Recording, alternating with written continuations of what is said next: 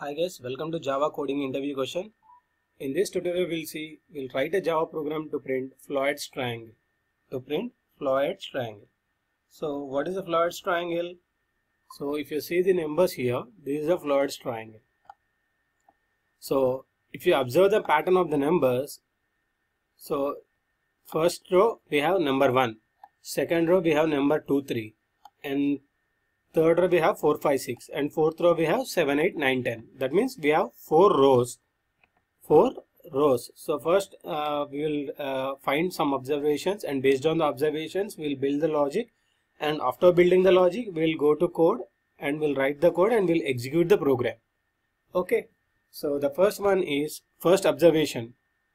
If you see here, 1, 2, 3, 4, 5, 6, 7, 8, 9, 10. So in the floyd's triangle, each number is keep on incrementing. Don't forget this is one of the important key point here. Number is keep on incrementing. And in the second step, if you see here, in the first row we have 1 element, in the second row we have 2 elements, third row we have 3 elements, and fourth row we have 4 elements. Okay, in each row we have, based on the number of rows, if you take 1, 2, 3, 4, total we have how many rows? 4 rows. And in each row we are printing the elements. Each row we have different element set. In the first row we have 1 element, second row we have 2 elements, in third row we have 3 elements, and fourth row we have 4 elements. So since we have two different combinations, one is row, first one is column, and the other one is row. So if you take column, we have 4 columns, and in each column we are printing rows. So that is the reason we need two for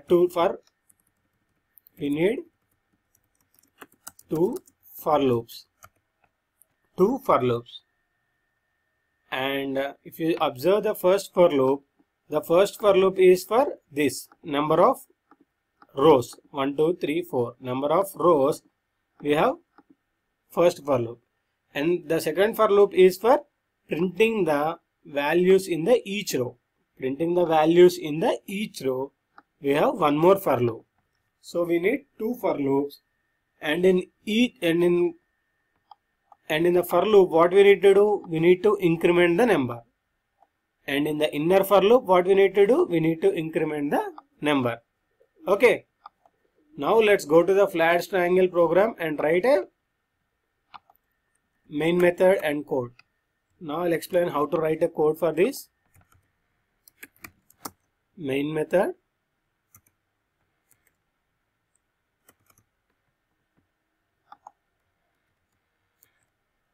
and here we will write like what is the first thing is like main method. I have written a main method, and in the second one int n comma num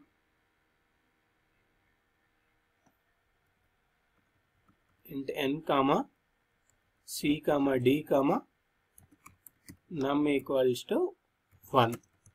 Int n comma c comma d comma num equals to 1. So I'll tell you what is this n, what is this c for, what is the d for, what is the num for.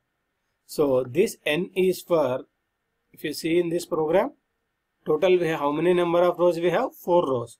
We can have 5 rows, we can have 6 rows, we can have any number of rows. Okay, so we'll take this number of rows value from the console. So this n value is for number of rows to take the input from the console. Excuse. And this c and d, we have 2 variables c and d. So c is for each row, first row, second row, third row, fourth row, and d is for hold the value of each element in the row. Each element in the row will be placing it in d, and num is like every time we are incrementing the value. First time we are incrementing 1, second time it's go to 2, then 3, 4, 5, 6. So we are keep on incrementing the value of number. So I am taking the number variable to increment that. After that, what is the next step is I need to iterate. I need to get the value from the console. Scanner equal to new scanner of system dot in. Scanner equal to scanner sc equal to new scanner of system dot in. This scanner class is used for taking the input from the console. This scanner class is used to take the input from the console. So int n equal to int n equal to sc dot next int. So this next int, what it does is, whatever the value we have given from the command line or console, sorry, not command line, console, it will convert that string into integer.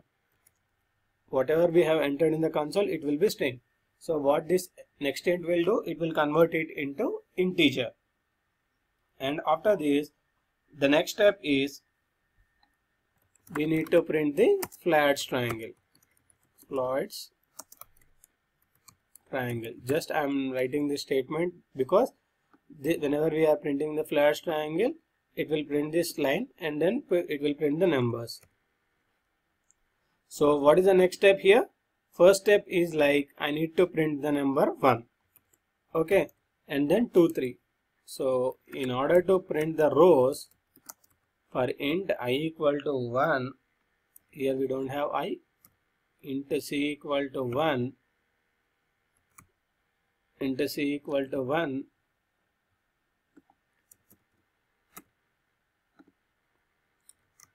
c less than or equal to n c plus plus. Okay, so this is for the number of rows. So first row, second row, third row, fourth row. This for loop is for first. So when c is equals to 1, so it will come to the first row. When c equal to 2, it will come to the second row. When c equal to 3, it will come to the third row. When c equal to 4, it will come to the fourth row. Okay, and if you observe this, number of elements is always less than or equal to number of row. That means in the first element will be having only one row, one element will be having only one element in the first row or less than 1. Okay, and in the second row we have 2 elements. In third row we have 3 elements. So what we can do is, for in the next for loop, we can write a condition like this: into d equal to 1, d less than or equal to c. Why I am writing d less than or equal to c? So c is like row number, d is like number of elements in the row. So always the number of elements in the row is less than or equal to the row number. So that is the reason I have written condition like d less than or equal to c. d plus plus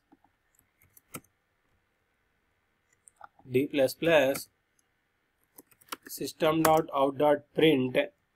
Here we should not write println. I'll tell you why I am writing print, why I am not writing println. Okay,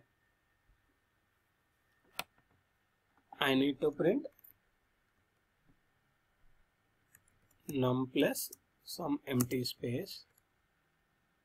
Okay, and then I am incrementing the number. I'll explain you what I am writing. So this is very simple logic, and after this I am printing empty space, system dot out dot println empty space. So now I'll explain. So first one is int c, assume that I have entered number of rows as 4. I have entered the number of rows as 4.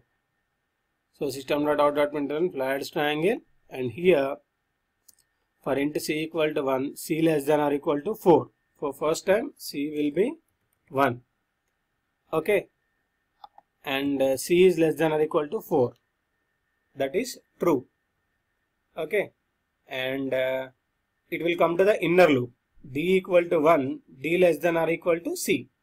D equal to 1, d less than or equal to c. So d is 1, 1 less than or equal to 1, true. So it will print system.out.println. It will print num.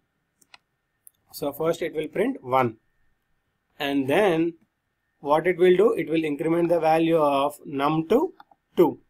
It will increment the value of num to 2. It had printed num equal to 1. Why it has printed num equal to 1? Why? Because I have initialized num to 1. Now it will increment the num value to the 2. Now again the next loop for d equal to 1. So here already one loop we have iterated. Initially d is 1. Now it got incremented d plus plus. So now d will be 2. So 2 less than or equal to c. 2 less than or equal to c. So what is c here? 1. 2 less than or equal to 1, false. So it will come out of this loop. Okay, it will come out of this loop and it will print system.out.println new line. So here it will come to the new line. This will add new line. So hope you guys understood. So first it will print 1 and it will come to the new line. Now it will start with 2, 3. So let's see how it starts with 2, 3. So since d is less than or equal to c, so d value is 2, 2 less than or equal to 1 false, it will come out of this loop and this will print new line. Now c value will be 2. C value is 2. So 2 less than or equal to 4, true? Yeah, true. Now d value will be 1. Okay, d value will be 1. And d less than or equal to c. D less than or equal to c. Okay, so 1 less than or equal to 2, true. Now system.out.println, what is the num value? In the previous iteration we have incremented num to, actually num value is 1. But as we have incremented to num plus plus, now the num value will be 2. Now it will print 2. Now it will print 2. Now come to the, now num plus plus, now num value is what? 3 here. Here num value will become here 3. Now system.out.println, it will add a new line here. So hope you guys understood how to print the floyd triangle. Let's run the program. Run as Java application.